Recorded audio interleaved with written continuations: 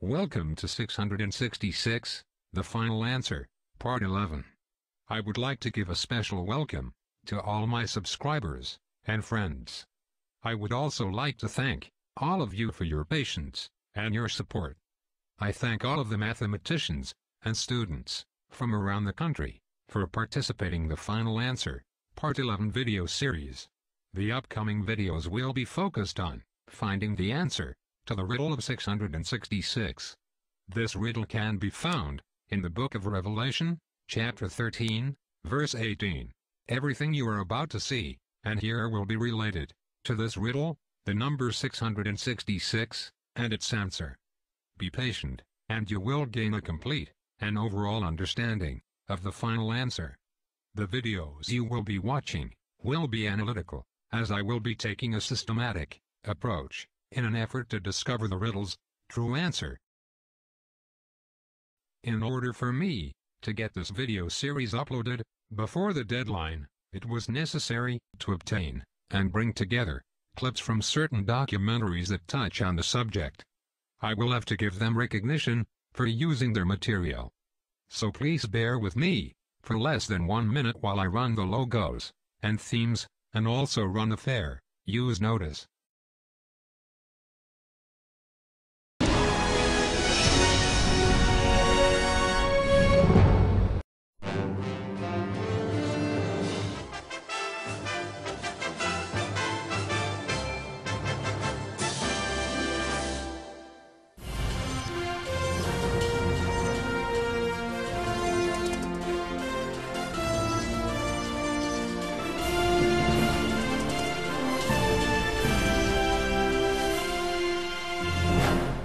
Finally, coming up next, Part 11.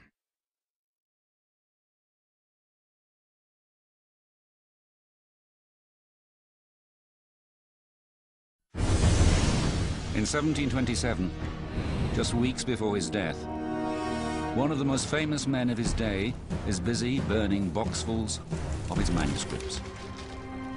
What could have been in them that he was so desperate to destroy? The date of Armageddon? The ingredients of the Philosopher's Stone? Maybe even the key to eternal life?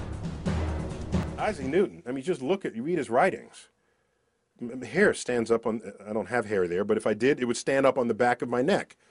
You read his writings, the man was connected to the universe in ways that I've never seen another human being connected. It's kind of spooky, actually. He discovers the laws of optics, figures out that white light is composed of colors. That's kind of freaky right there. If you take your colors of the rainbow, put them back together, you get white light again. That freaked out the artists of the day. How does that work? Red, orange, yellow, green, blue, violet gives you white. The laws of optics, he discovers the laws of motion and the universal law of gravitation. Then a friend of his says, well, why do these orbits of the planets, why are they in the shape of an ellipse, sort of flattened circle? Why aren't they some other shape? And he said, you know, I don't know. I'll get back to you. So it goes home, comes back a couple months later. Here's why.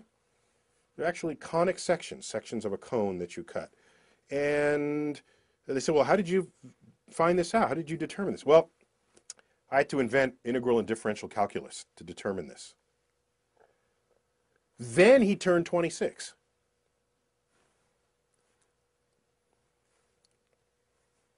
Then he turned 26.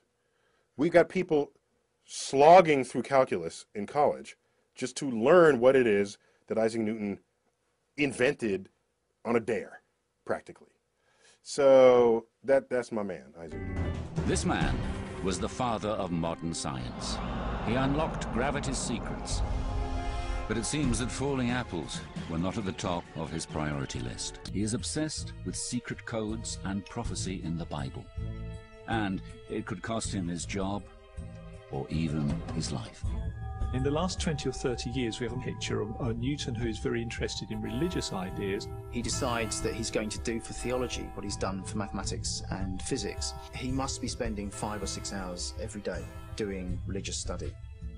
He writes more words on the scriptures than he does on science and alchemy combined.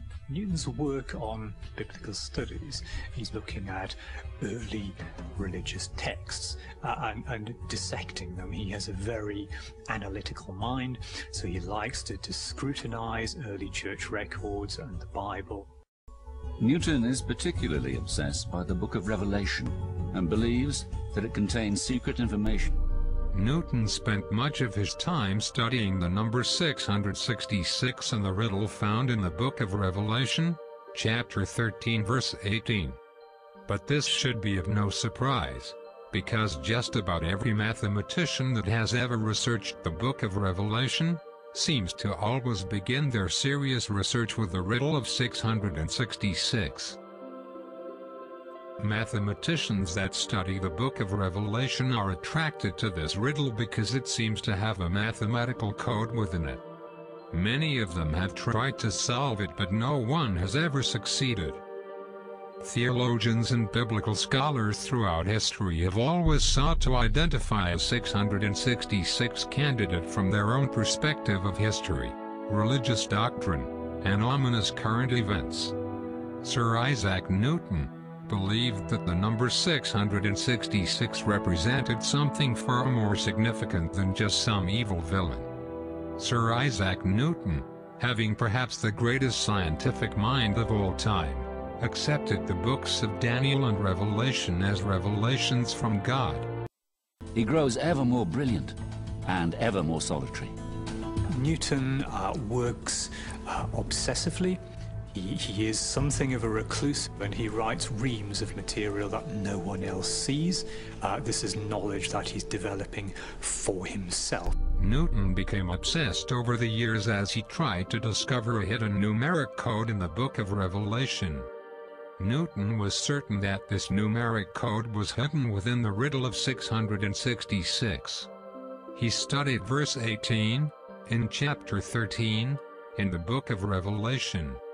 This is the verse where the infamous riddle of 666 is located. Newton spent years trying to discover the wisdom that he knew was locked up within the riddle. He was certain this wisdom would only be revealed by interpreting the true meaning of the number 666. Some believed Newton, who never married and seems never to have had a close relationship with anyone, hoped to use his abilities, particularly in mathematics, to find this biblical wisdom. Newton was devoted to the study of biblical scripture, just as he was devoted to mathematics.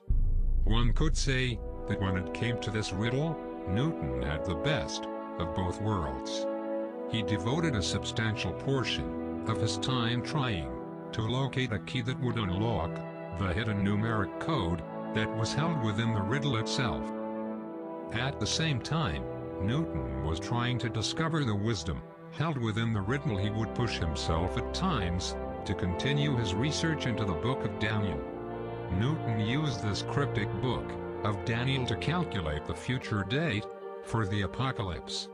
The continuous pressure he put himself under looking for answers and looking for the wisdom within the riddle eventually took its toll. All of this, some experts believe, contributed to Newton's nervous breakdown he had around 1693.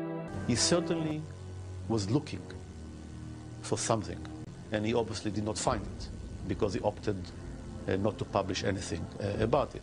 I think there's no question that he was disappointed, because he was looking for ultimate answers to questions. Finally, Newton had what many think was a nervous breakdown. He made wild accusations against his few friends, charging one, the philosopher John Locke, with trying to embroil him with women. Locke is puzzled by the whole thing. You know, what's up with Isaac there. He wasn't running a brothel on the side and bringing Sir Isaac to it.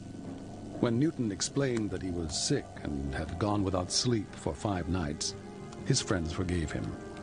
I think there is a lot of independent evidence that Newton did push himself to the limit continuously, and that he did indeed engage in this kind of distracted behaviour, and he was capable of being utterly tunnel-visioned and obsessed with whatever it was he was doing. Newton came to the understanding that the number 666 represented something very significant.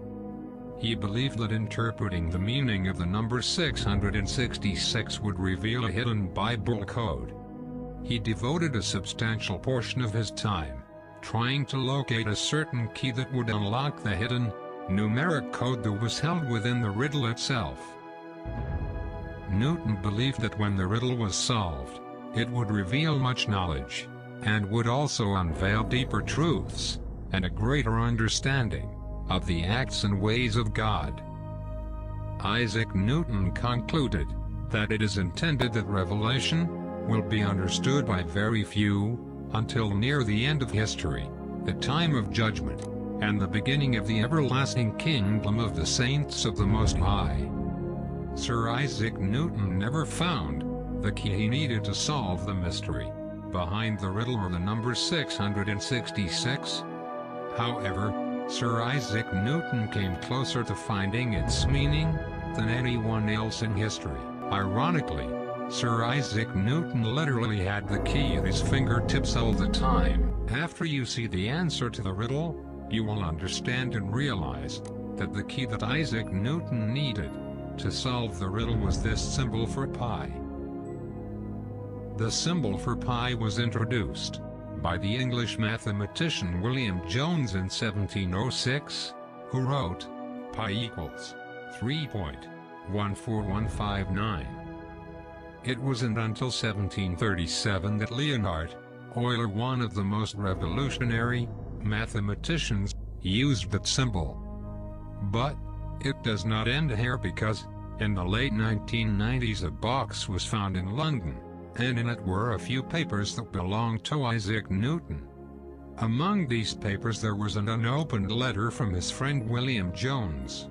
Although William Jones was of little importance as a research mathematician, he is well known to historians of mathematics since he corresponded with many 17th century mathematicians, including Newton.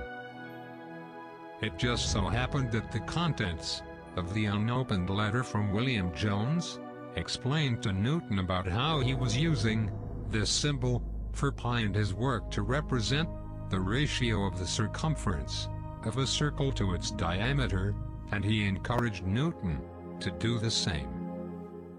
If Isaac Newton had become familiar with and used the symbol for pi in his work, then he would eventually discover that this was the very key that he needed to solve the riddle and understand the number 666. Imagine if that happened. Would the world today be a much different place?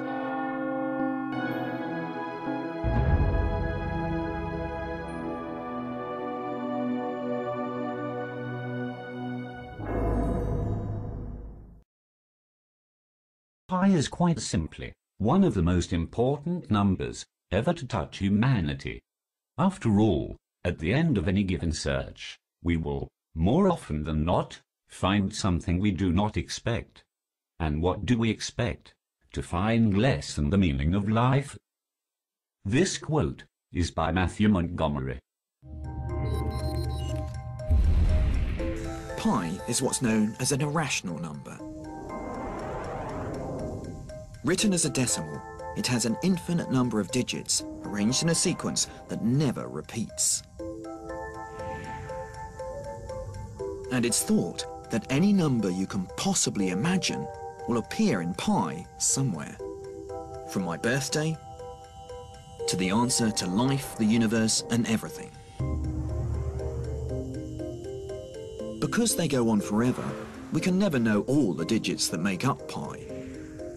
But luckily, we only need the first 39 to calculate the circumference of a circle the size of the entire observable universe, accurate to the radius of a single hydrogen atom.